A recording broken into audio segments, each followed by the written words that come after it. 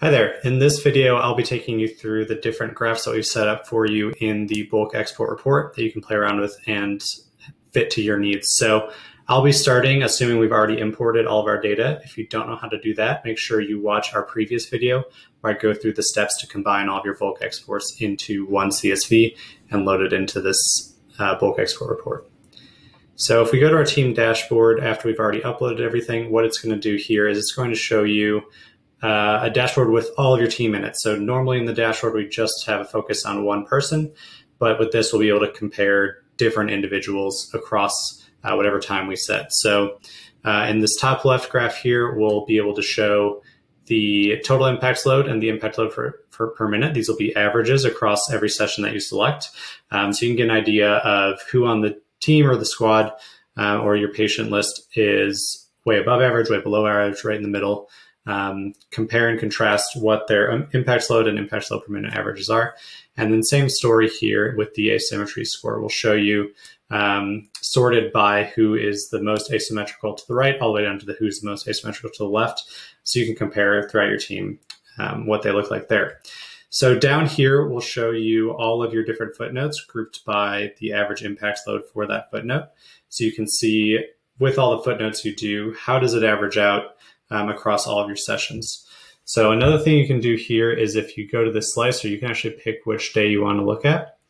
So if I want to look at one individual session, I can actually just look at this one day and see what my footnotes looked like for that full day across the whole team. So this is not just for the one person, but it's going to be for everyone you have selected who was in on that day.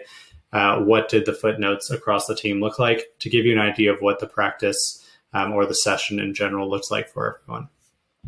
One thing to note too is if you don't see any of the data updated after you do the data import, you might need to refresh the pivot tables that all of these dashboards are based off of.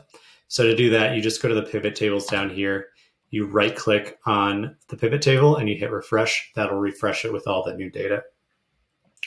So if we move on from our team dashboard, we'll get here to this individual footnote report. So by default, to make it a little bit more readable, you need to narrow down what you're looking at. This first graph here will just give you an average of whatever footnote you select for whatever subject you select. So in this example, I'm going to pick my basketball player. And let's say I just want to look at his dynamic warm-ups and his 5v5 full courts.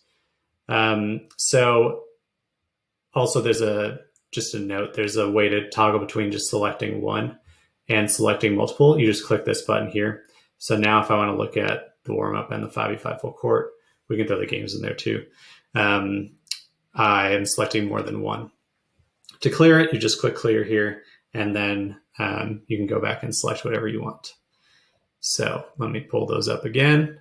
So we'll do 5v5 full court, we'll do dynamic warm up, and I think we threw game in there too. So here's where I can get my averages for this player for a specific footnote. I know that's something that people are interested in.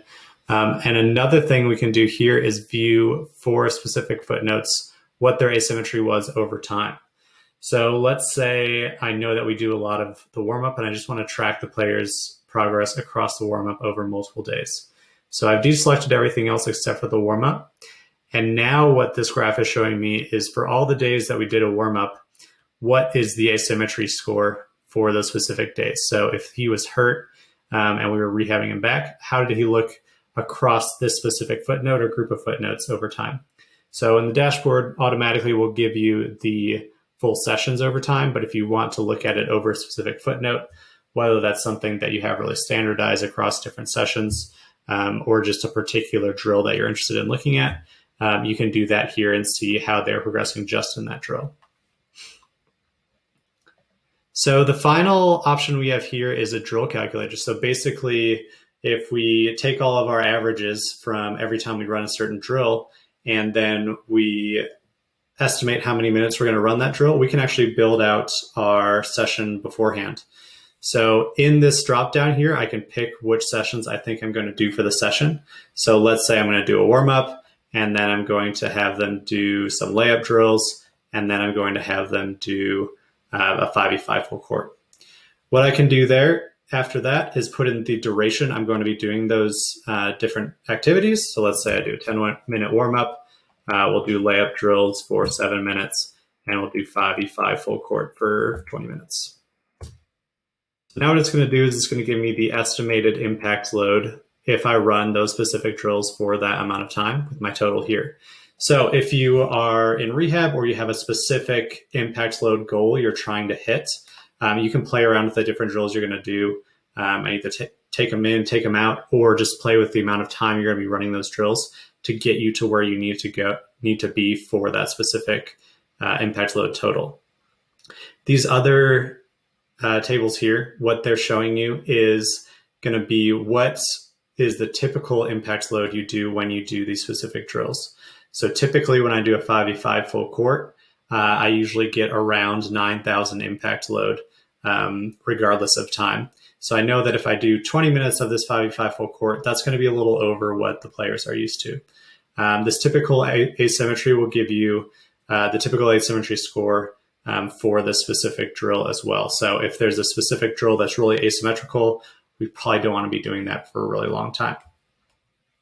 So that's kind of the end-to-end on the different reports that we've set up for you. If you want to talk more or have any questions, feel free to reach out to me or just support@imeasureyou.com. And if you make any alterations, make sure you share with us what you've got. We might include it in the next release. So thanks for watching and happy measuring.